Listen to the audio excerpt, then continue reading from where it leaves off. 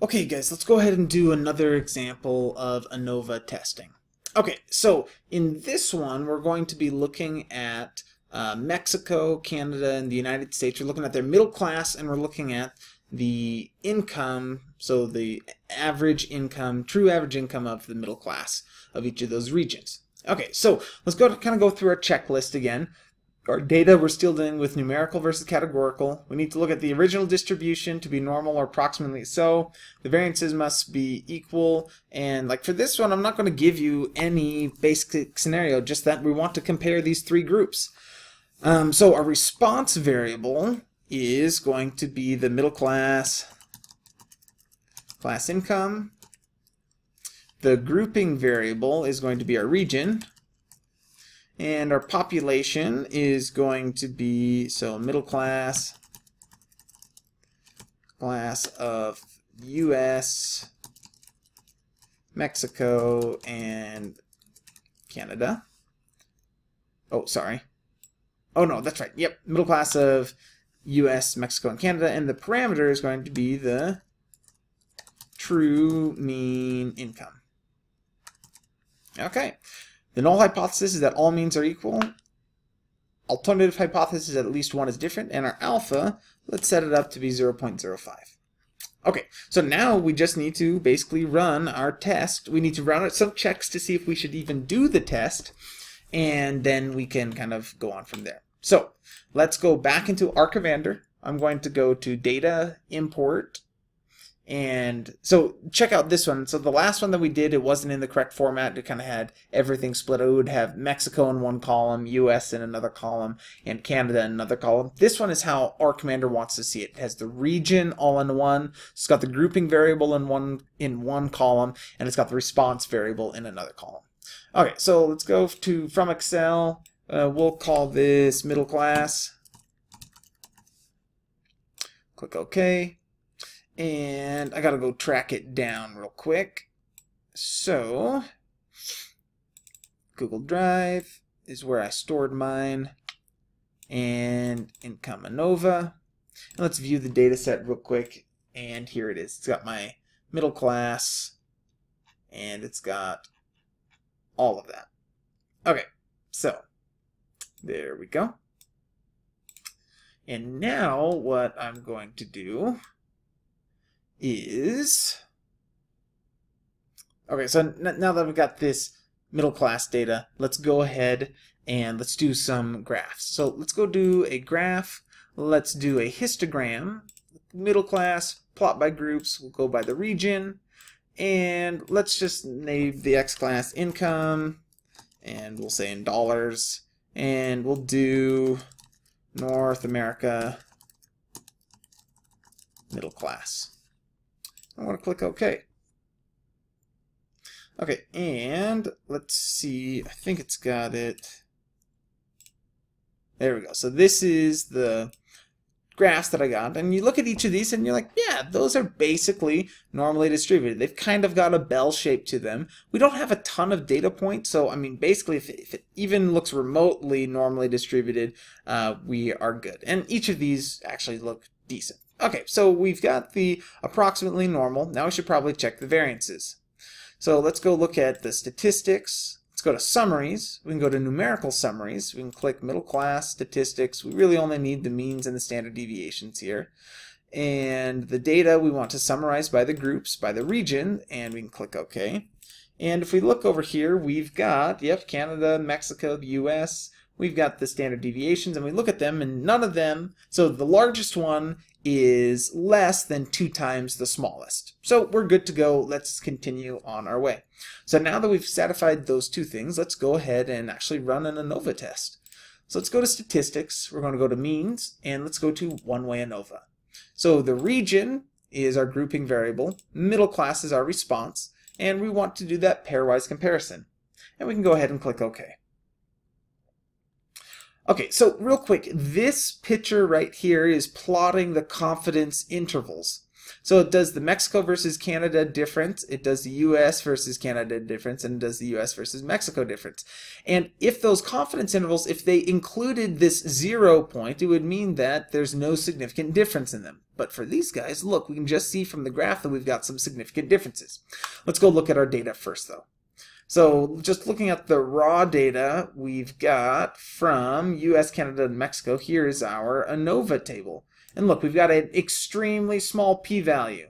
So we can just come right in here and say the p-value is equal to 0.0000, and we would reject the null.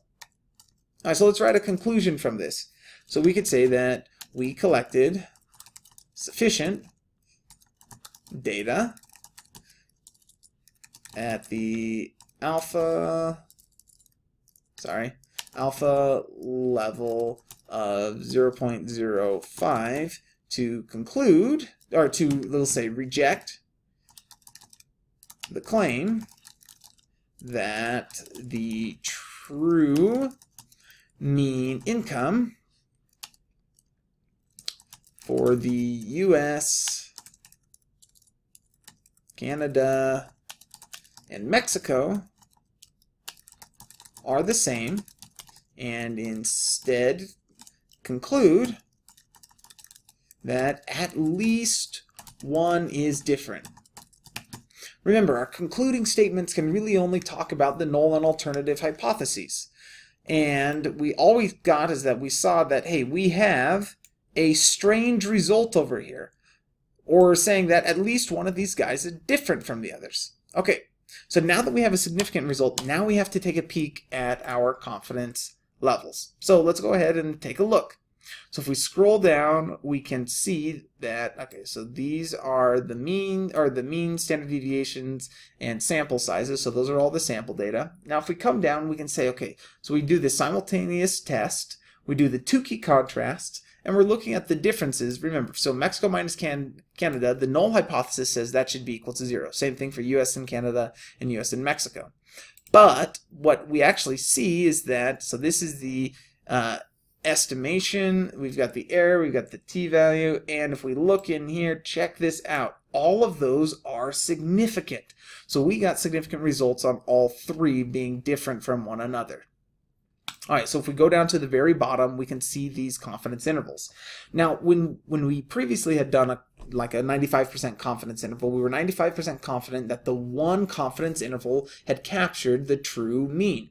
Now what we're saying when we say that we're 95% confident now, we're saying that we're 95% confident that all of these confidence intervals that have been done are capturing the true difference in means. If you actually were to just look at the confidence level of a single one, it's actually different from 95%. But in order to get the 95% as a group, there's some actual adjustments there.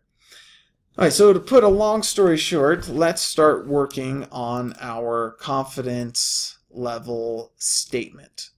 Okay, so here's what we can say. So we can say that we are 95% confident that the true mean income for the US, or we'll say that the true mean difference, so hold on, let's go back, that the true difference of means, of mean incomes for the middle class of the US, Canada, and Mexico are contained in the following intervals. Okay, and what I'm going to do is I'm just going to copy and paste this. We'll see if I can get lucky and that it'll actually format it correctly. We'll say copy and paste. Sweet, formatted it correctly. Okay, so I'm collecting it all because I'm 95% confident that all of these together that each of those have captured the true mean, and then, or the true mean difference. And now we can say with all countries being significantly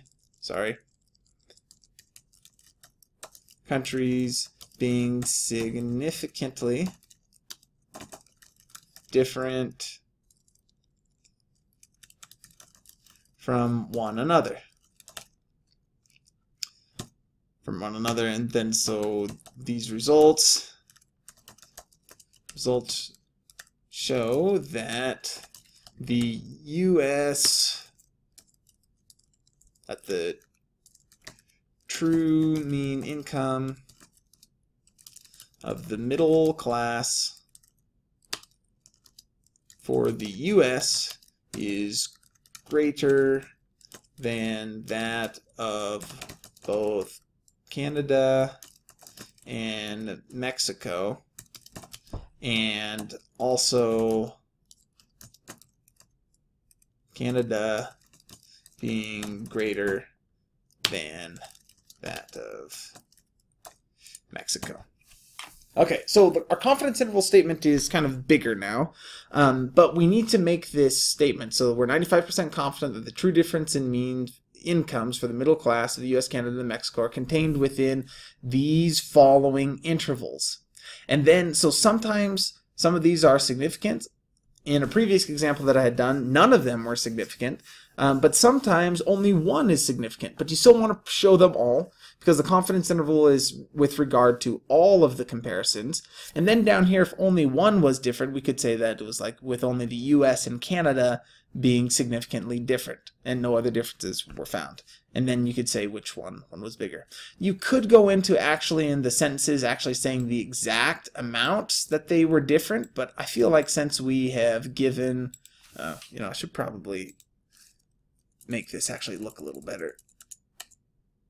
There we go.